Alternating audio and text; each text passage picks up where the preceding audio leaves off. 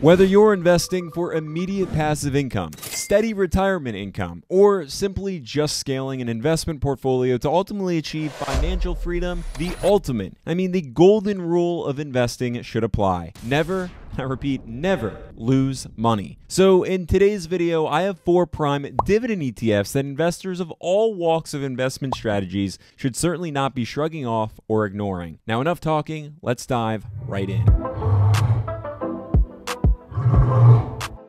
As mentioned, today we're going to run through 4 high-quality, top-notch dividend ETFs that will not only help you build a rock-solid investment portfolio foundation, but of course reward you lavishly in dividends for years and hopefully decades to come. But before we actually cover these 4 dividend ETFs, I want to take a quick moment or two to just cover the sheer importance of building a portfolio foundation, as I often refer to it. And while on the topic, why getting your hands on a dividend ETF as opposed to just say a broad market ETF may be a very wise move for every investor. So first, let's cover the why as to why we all should be investing into an exchange traded fund, or at least ultimately starting off with doing so. And the answer? It's simple. An exchange traded fund allows an investor to invest into a basket of stocks as opposed to, say, just one individual stock. It's really like paying for the price of one and getting dozens in return. Not to mention, you never really have to worry about picking the best of the best dividend stocks or even losing sleep if, say, the market wavers, because ETFs grant you that added measure of financial security and emotional ease, and knowing that if one of those stocks that you've picked actually plummets, well, you have dozens upon dozens more that are going to really offset those losses and just keep you net positive. Now, as for the why a dividend ETF over, say, your broader market ETFs, easy. Money in your pocket today is always better than money in your pocket tomorrow, meaning those dividend distributions that you're going to be receiving along the way from these ETFs can certainly help you cover expenses, or you can simply reinvest them accordingly to generate even more wealth for yourself over the longer period of time. And for what it's worth, depending on the market, dividends then should always be reinvested, but more on that in a later video. Finally, dividend ETFs in general, as we will come to see in today's dividend ETF picks, will gift you all with stability, as they often don't get rocked too much by market volatility.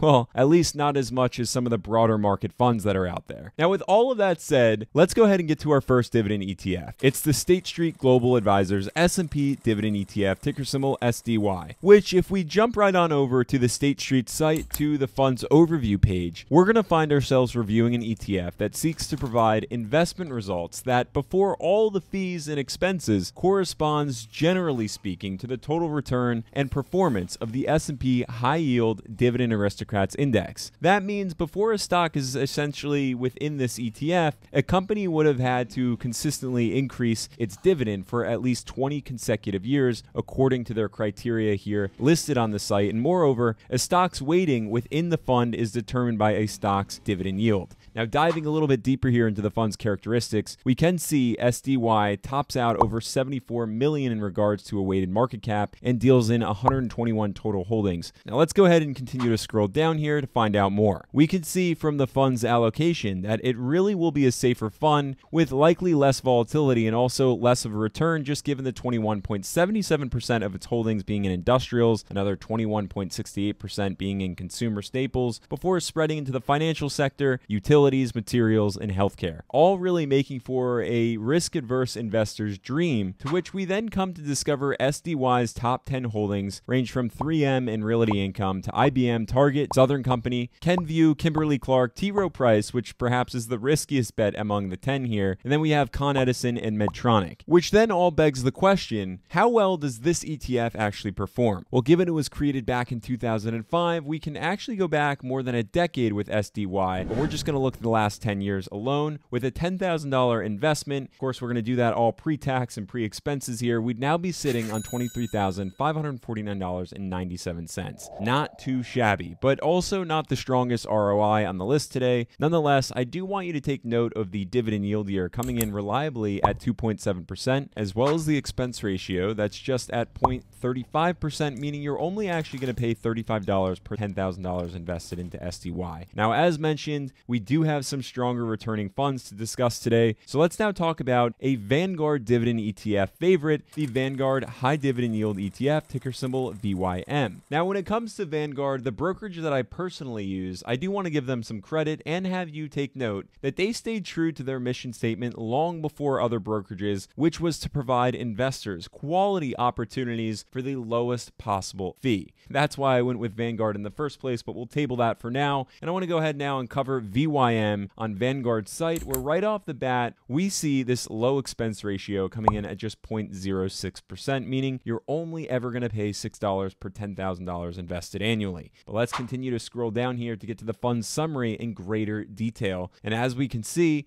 VYM seeks to track the performance of the FTSE High Dividend Yield Index by way of measuring investment returns of common stock companies characterized by their higher than average dividend yields. And we can also see in the bottom left-hand corner of the screen, the fund even rates a less risky yet profitable fund, so more positive insights to come. Now, if we continue to scroll on down to VYM's portfolio composition, we're going to find that the fund is in the medium market cap range, similar to the previous ETF, yet with way more holdings within the fund, as we can see a total of 452 holdings. Breaking them all down here, we're going to first discover the fund's largest sectors are again on the safer side here, with the exception of the financials, actually making up almost 20% worth of the ETF, meaning it's likely going to return a little bit more than SDY. But we see here consumer staples then make up 13% worth of VYM, followed by healthcare and industrial sector investments that both roughly come in at 12% worth of the fund. And to get a little bit more detailed with the holdings, we can find the fund's top 10 holdings breaking down to ExxonMobil, JP Morgan, J&J, Procter & Gamble, Broadcom, Home Depot, Merck, Chevron, AbbVie, and America's largest big box retailer, Walmart. All companies that I'm sure you are very familiar with and have a presence within your everyday life. But performance is now key. Should you have invested that $10,000 not into SDY but into VYM, well, you would now be sitting on $23,590.01, while also scoring more in dividends, as VYM comes in with a strong dividend yield at 3.4%. Now, investors, you just got 2 out of the 4 dividend ETFs, and now I want to know if these insights are of value to you and it's what you're looking for. That's all you have to do is tap on that thumbs up button for me. It will let me know to keep making content just like this. With that, let's go ahead and break down every dividend investor's favorite dividend ETF, the one, the only, the Schwab US Dividend Equity ETF, ticker symbol SCHD, which I almost feel like I don't really need to go into more detail about, but who are we actually kidding? Interestingly enough, there are in fact other dividend ETFs out there that outbeat SCHD, so let's just get to it here and jumping over to Schwab's site so we can get a little better of a look into this ETF. We can immediately see that according to the fund summary, that SCHD's objective is just to track as closely as possible for any and all fees and expenses the total return of the Dow Jones US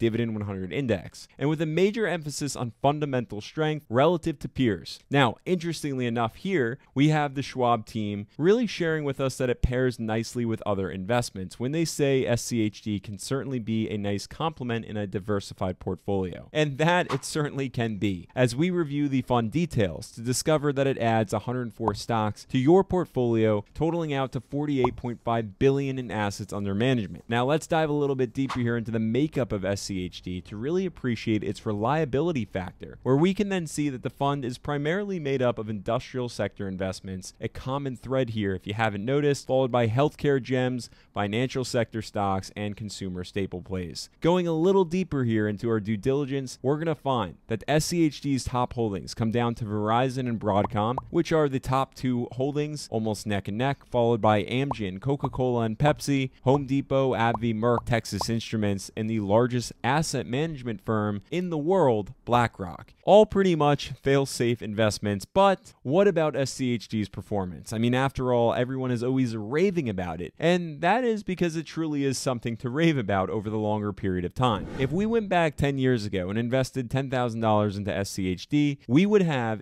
been able to trump our 2 previous dividend ETFs, coming out now to $27,215.27, all while collecting a solid SCHD dividend coming in at a reliable yield of 3.78%.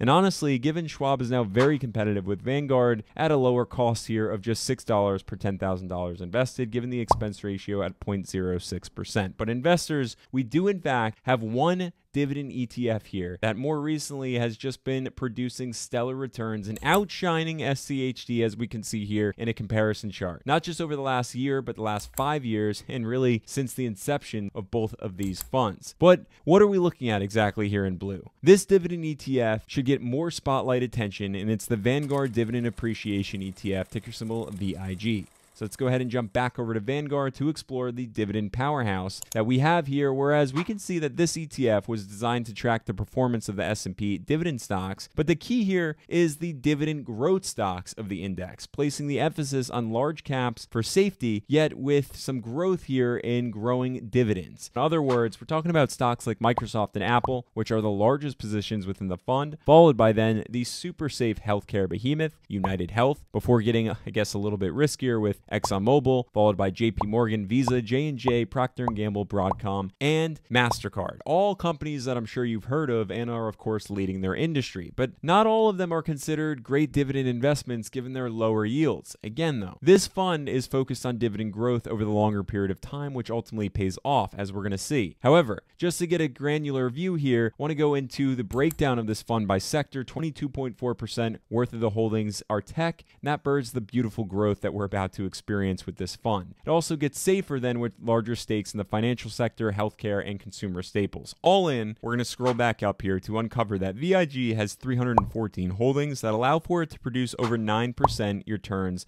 at least year to date, but it's all about the performance record, right? So going back into the past 10 years ago, investing that $10,000 would now allow us to sit on $27,218.17. But I understand it's this dividend yield that comes in under 2% at 1.97% that may have you all a little bit worried. However, it's not about exactly chasing yield. It's about allowing that yield to grow over time. And at the end of the day, it's this fund that trumps all the other funds on today's list, all for the low Vanguard expense ratio of just 0.06%. That's $6 per $10,000 invested. Now, if you're sitting there thinking, which one of these funds is for me? Well, that's a great question, and it's really actually all going to depend on your investment preference, your passive income intentions, or your goals, and of course, who you are as an investor. But I'd certainly love to know which ETF caught your attention the most, or which ETF you're actually invested in, so go ahead, let me know down in the comments below. If you're looking for more dividend stock ideas or insights, you're definitely going to want to check this video out right here. However, before you click away, make sure you're subscribed so you never miss a single dividend stock idea.